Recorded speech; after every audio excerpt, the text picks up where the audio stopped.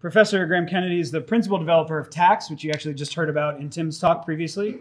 And Keemstalk. What's that? And Keemstalk. And Keemstalk, right. TAX is very important and everybody uses it. Also, he's written a new optimization library called ParOpt. I'm pretty sure he's going to talk about both of these things. Recently, we've been working together. Uh-oh, color issue. Maybe Keem has a better adapter for you.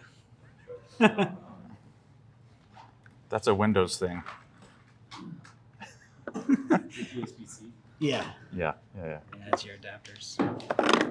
So Thanks. recently he's been trying to integrate TAX and his ParOpt library both with OpenMDAO. There's actually several different people, as you can tell, trying to integrate TAX with OpenMDAO. So it's a popular research activity. No, it's there. Yeah, There we it's go. good. Yep. It's just You're taking a sec. Yeah. Perfect.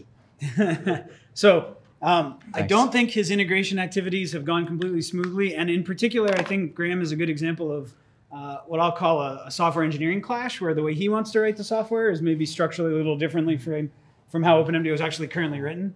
So it's a good opportunity to stress the community discussion and civilness of the conversation part of this process. Well, thanks, Justin. And so I'm going to talk a bit about our efforts to use OpenMDAO, and particularly for HPC, since is high performance computing, particularly in these large scale applications. So I'm going to be focusing the discussion around kind of two applications we've looked at. On the left, we've got a helicopter where there's a multi-body dynamics simulation in TAX, which is doing the simulation of the response of the rotors to aerodynamic loads. And then CFD on that side is done with Fun3D. And there's this coupling that's occurring, and it's a time-dependent problem. On the right, I've got a large-scale topology optimization application. Topology optimization has already been discussed in the context of the level set method. I'm going to be using the density method. I'll describe that very briefly. In both of these cases, these simulations have to be run on large compute clusters with many processors. And so that's kind of the first question that I wanted to address is, why do we really want to use OpenMDAO, or why should we use OpenMDAO? And so when we've been doing these simulations and these design optimization problems, we haven't been using OpenMDAO. The reason why I want to use OpenMDAO going forward is that I want to bring in more different disciplines. I want to drive boundary conditions on the structural topology optimization from different disciplinary considerations, and I want to increase modularity both between our codes internally and using external codes. And so I think OpenMDAO has the potential to be able to do this.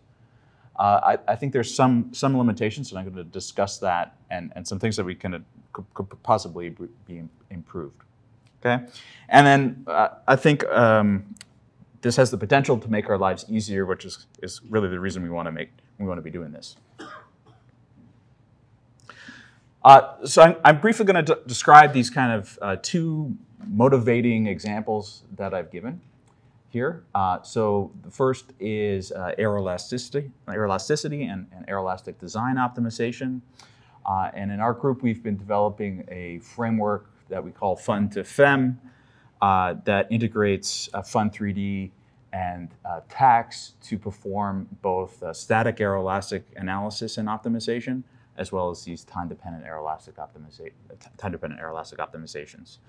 So the framework we've developed is up here on kind of the upper left here, where we're passing information between TAX and Fun3D through this Fun2Fem layer. And this layer here has to be the distribution of information, loads, and displacements between structures and aero has to occur in parallel and be very efficient. But there can be a large bandwidth of information that's passed back and forth. This is one area where we could place OpenMDAO within this so that it would make this more modular, and that's what we're working towards with Justin on this OMFSI work. And just to show you kind of what this coupling looks like here, the contours on the blades are the coefficients of pressure, and the dynamics of even all these, the rotor hub here, that's all driven by some rigid body dynamics, and the blades are governed by a flexible beam model here, with transfer occurring at every step. And this being able to work in the time domain is also important for fixed wing design applications, which we've also looked at, where we've looked at flutter in the time domain, where we're doing, again, a simulation where we're passing information between structures and aero at every time step. And so in this application, we were just looking at identifying the flutter point, but we're working on extending this to do optimization with flutter constraints. So in these problems, we're dealing with kind of order 1,000 design variables, for instance. But the key thing that OpenMDAO will provide is an ability to pass between disciplines information in a parallel and scalable manner. On the other end of the application that I want to use to motivate this discussion is topology optimization. So we use a density-based approach to topology optimization. And so kind of one way to think of this is we have a problem definition where we've got boundary conditions like support conditions and loading conditions that are placed in the design problem, and we want to figure out what structure maximizes some performance metric of interest subject to constraints that fits within this problem domain without imposing any initial kind of conditions on the shape of the structure or its topology. So the way that this works in the density-based approach is we discretize this domain into a series of elements, and for each element add design variables to each of those elements. And then those design variables then control whether material is placed within the element or not. And so this leads to a large design space, because basically for every element that you're adding, you're also adding design variables. And then you optimize that using from a discrete perspective, use a relaxation, so it's a continuous problem, and add penalization so that it forces it to a 0-1 solution where it'll have structure or void there in the kind of classic approach. So we've developed a series of tools to be able to do this, especially for large-scale applications. So here, we are using CAD as an input through this eGADS wrapper. We're then meshing that. And then here where I think OpenMDAO can come and play a role is if these boundary conditions here are not kind of fixed a priori, but are dependent on some external physics that's governed by some other discipline, then we should be able to form a coupled problem where some of these boundary conditions are then determined through an external analysis. And so it can come in there. And then also within the optimization itself, here, TAX is our finite element solver, which takes in the mesh that's generated with this TMR tool that we use. And then it's a gradient-based optimization. So we pass objective and gradient values to our optimizer paropt, and then pass them back.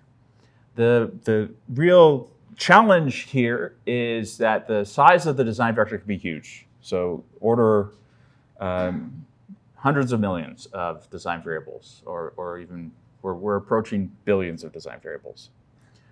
So that's a challenge. But what the advantage to this being able to kind of handle this with an OpenMDAO was potentially we could use different optimizers. Right now we're really fixed with using paropt, but if another optimizer came along, it'd be great to be able to swap them out easily. And then part of why we have to use part of why we developed it is because of the largest scale of the design vector. The design vector is distributed. So the design vector itself is distributed. And by doing that, we can distribute computation and achieve parallelism just in the optimization process itself. And so in particular, we've been able to scale up to about 125 million design variables. This is kind of a slide just focusing on how we handle meshes of that size. So we also have to mesh in parallel. I'm not sure that OpenMDAO really has a central role here, but I think that goes to kind of some of the setup issues that have been mentioned previously that I'll bring up again in a minute. And just to kind of show you a movie of how this works, I'm going to exit here and try and run this pair view thing here. I'm actually pleased that showed up. So just to give you a background here, so this is doing a topology optimization. This is done on my laptop on 4 processors, or 4 cores. The far end of the domain is fixed, and then there's 2 loads applied at this close end of the structure. And you can see that there's this adaptive process that's taking place. So as it hits the adaptation, you'll see it adds elements and coarsens other elements. And so this is, again, the size of the design space is changing. And in this case, we're approaching this via just a total reinitialization of the problem.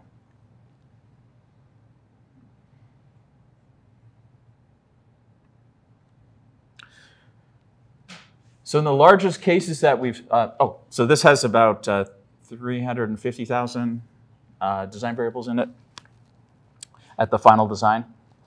But in the largest cases, we've gone up to problems with 125 million design variables and about 330 million elements. And this was the case that's shown up here at the top. And then this other case here where we've done adaptive mesh refinement in order to reduce the size of the meshes. Okay, so there's kind of two things I wanted to kind of emphasize about that with those examples. The first is that we're dealing with very large design vectors and very large state vectors with approaching 1 billion degrees of freedom. And so our code, TAX and PARUP, have been optimized for these applications. And we've put a lot of work into optimizing those vector operations in order to achieve good scalability for these HPC applications. So the vectors are used for a number of different things. In particular, I think one of the things that OpenMDAO would want to see is a residual, right? So the residual evaluation is not just based on kind of a distributed array. There's also private data that's in the vector objects that it uses to perform these optimized transfers of information between different processors. So as a result, the vector is not just an array that's distributed, it's an array that's distributed plus some extra information that's in it. And the reason that we do that is so that when we scatter values from different processors in order to achieve kind of a consistent values across the mesh that's just been distributed, then we need to do the scatter operation. When we form a residual, we need to do this add-gather operation where we add components across different timescales, or across different processors, excuse me. The other application here that I wanted to highlight is these time-dependent problems. So I think that there's going to become more critical to add these time-dependent constraints or constraints in the time domain, or maybe not in the time domain, but in a pseudo-spectral domain. And those kind of schemes often involve loose coupling, where we don't fully converge residuals, and so there's and it's very common in narrow elasticity to do that. And so thinking about how to handle that particular case is also an issue. And while we want to use Dymos, and I think Dymos is a powerful tool, I don't think Dymos is suitable for all applications. And so, sorry, Rob. Do you think you could handle 1 billion state vectors? But I still think that OpenMDAO can play a role here in these simulations. So, okay, so I wanted to talk a little bit about tax in order to kind of describe how we think we can, or how we have implemented a wrapper for tax in OpenMDAO. And so I don't want to dive too far into the weeds, but I want to get a little bit into the weeds here. Okay. So the main things in tax, there's this tax assembler object that's like the primary class that does basically all the high-level operations in tax. And the goal with that is that once we've created this kind of tax assembler object, all the operations are that we do subsequent to that are model independent. So we create this tax assembler object, and if you write a script to do optimization with this tax assembler object, it should be able to do that same script, whether it's topology optimization or a helicopter or a wing box. That's the goal, at least. And so that can be a powerful tool. All the tax code is written in C++, and then there's a wrapper for it with Python. Here I'm going to show you some of the C++ code, just at a very high level, just to kind of illustrate what the high-level operations are. So we've got kind of creating design vectors, evaluating the functions of interest, creating a state vector, and setting state variables back into the assembler object, both the state variable values themselves as well as their optionally their time derivatives, and then assembling a residual and assembling Jacobians. And so these are all based on this tax bvec type class. That's a block vector class. That's a distributed vector class with these optimized scatter and add gather operations. So the way that the adjoint works is, I think of the adjoint in terms of there's basically 4 terms in the adjoint. First we solve the adjoint equation. So for that we need to form the Jacobian, where we use that code that I previously showed to just create the Jacobian and solve. Then we can use that to solve this linear system. The adjoint, the right-hand side for the adjoint is created through this state variable sensitivity. The total, once the adjoint equations are solved for the adjoint variable, then we compute the total derivative by adding the contributions from the adjoint to from the direct dependence of the function on the design variables and the implicit dependence of the function through the state variables. Okay. So this is the case when this is a steady problem, but for unsteady problems it uses very similar code. Basically what will happen is the sensitivity information will be accumulated, and at the end there's an add operation that takes place to make values consistent across processors.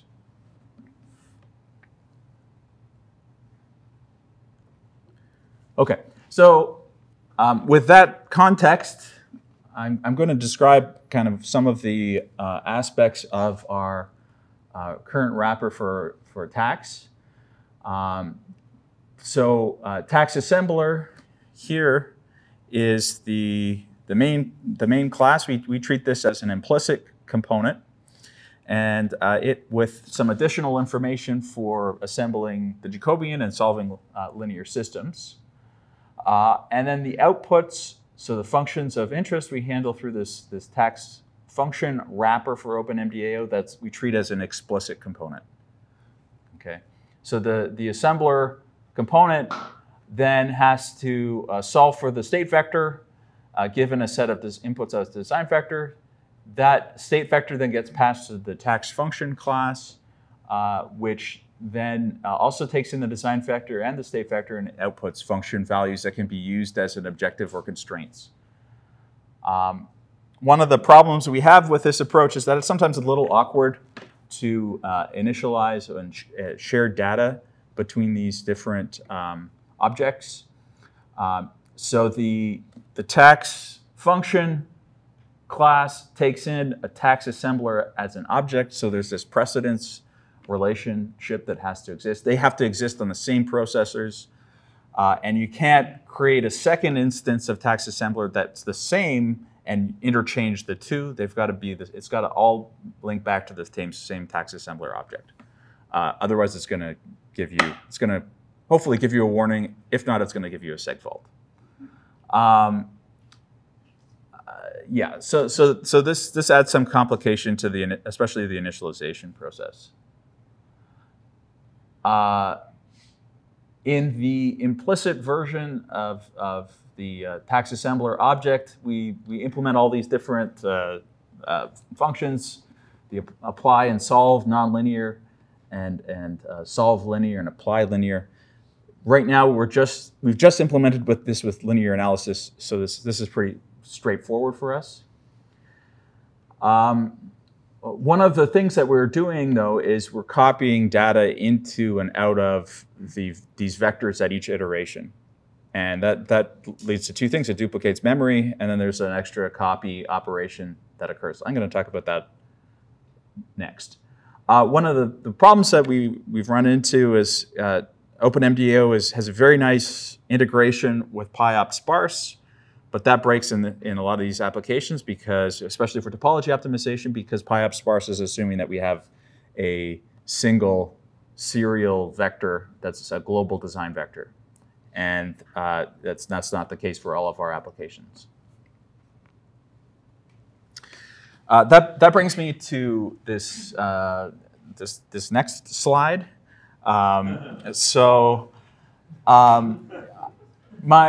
My philosophy that I think that OpenMDAO you guys should consider is a bring your own vector approach.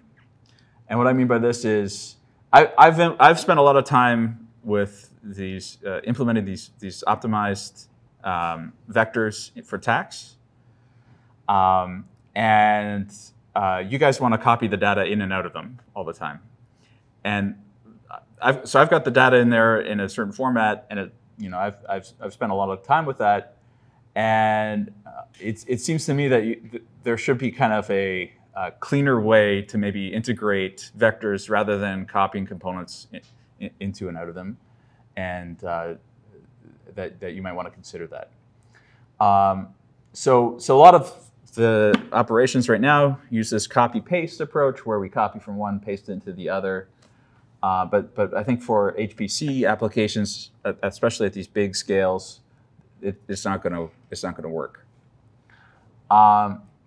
My claim is that BYOV, bring your own vector, is kind of the required to be able to scale. It's going to be complicated. It might be complicated to implement. I think there's some options, including kind of overriding NumPy type operations that we can consider if you really want to go there. Anyway, I wanted to bring that up for discussion.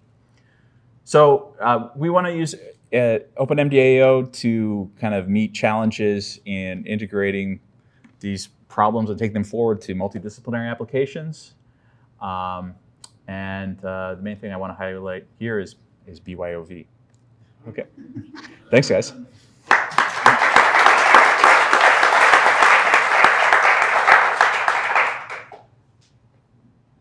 Let me just, okay, oh, yeah. Are you planning on making your tax wrapper for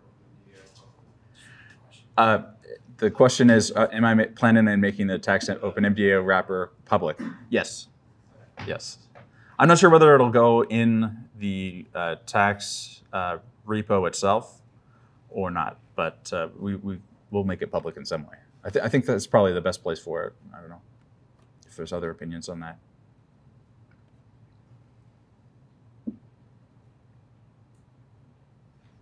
Since Graeme brought up BYOV, I feel it's important for me to say I'm open to giving this a try. I'm scared of it though. There's been a lot of optimization that went on in OpenMDAO, not optimization in the MDO sense, but like code optimization, that was built around the idea that OpenMDAO owns the entire vector and that we get a continuous chunk of memory. So I think, again, we're going to have to sit down and like have a workshop where we figure out if it's possible. Well, I'm sure it is possible, but figure out how to do it without cratering the performance that we've clawed our way to currently. Absolutely. Yeah. No, I understand why you've made the design choice you've made. Yeah. And I think it works in a kind of a range of applications. Right, but if we stretch the application, then I think it stretches code. So. I mean, Eric hinted at this, but the design development pattern of OpenMDAO is basically an arms race, right? So like we make it work for the problems that we experience, and then as soon as I make it work for a problem, then somebody out there just makes a bigger problem. All right. Thanks, Graeme.